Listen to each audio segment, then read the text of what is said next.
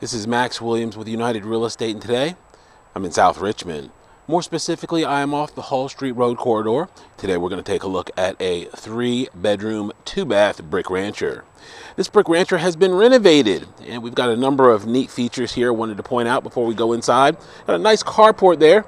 We have a newer heat pump, and our roof looks like it's fairly new as well. Some architectural shingles. This home is situated on 4/10 of an acre. So we've got a nice big lot by city standards.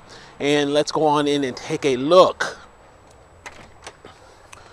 One of the things I love about this home is that when they did the renovation, they opened up the home. As you can see there in the middle, we typically would have a wall. This wall went all the way across. They opened this up and made one nice large living area. There is no carpet whatsoever in this home. It is all solid surface flooring. So if you're not a big fan of carpet, this home might be right for you. We have our one full bath right here. This is nice and convenient to the living area and the dining area, as well as the kitchen. A nice tile shower with a very good looking shower head there. Plenty of space there. And we don't see granite a lot in this price range. This home does have granite, black appliances, and plenty of cabinet space as well.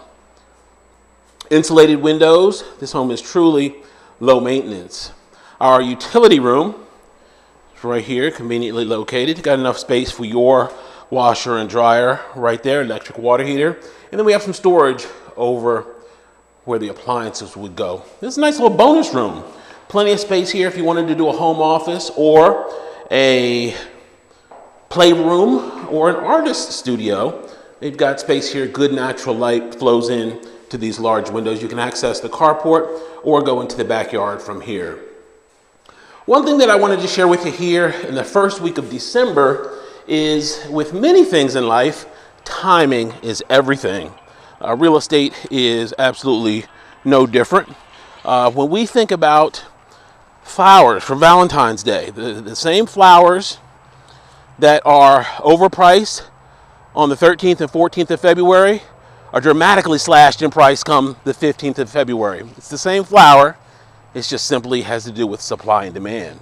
This time of year, most people are thinking about fruitcake and spiked eggnog as opposed to real estate investing or purchasing their home. As a result, fewer showings occur. And when fewer showings occur, oftentimes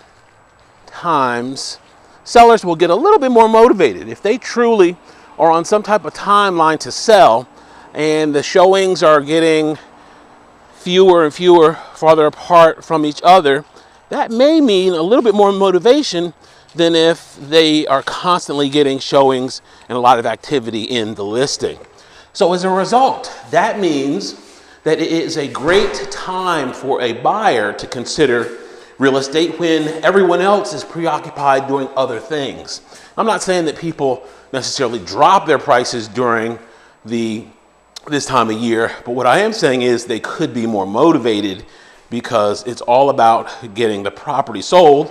And the number one reaction to a property not selling is to simply lower the price to make it more attractive to the general public. The public is what determines value. And of course, you're not going to sell something if you're not getting anyone to look at it. So it all goes back to planning your search, planning your buying, or your selling for that matter, during a good time of the year for said activities. I work with buyers this time of year, and it's really a good time for us because not only has the market slowed a little bit, and it is transitioned from a seller's market to a little bit more of a balanced market, all definitely works on behalf of the purchaser.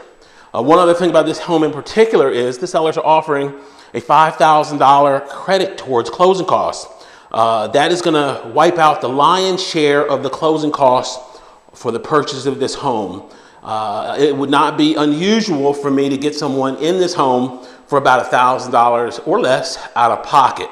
So as you've heard me say countless times before, it doesn't take a whole lot of money to buy a house. It takes working with someone that knows how to work the transaction, that knows how to go after that grant money for you, that knows how to get those concessions from the sellers, and most importantly, to make sure you're buying a good solid house that is not only going to be a great safe place for you and your family, but also it's not going to be a money pit. And I already covered how 2 of the high dollar systems on this house in particular have already been taken care of. That's the heating and air system and that roof. Other than that, we get a home warranty to protect you for some of the smaller items, and you are in good shape. Max Williams, 402-7788. Can be reached on Facebook, under Richmond Area Foreclosures on YouTube, under my name, Max Williams Realtor.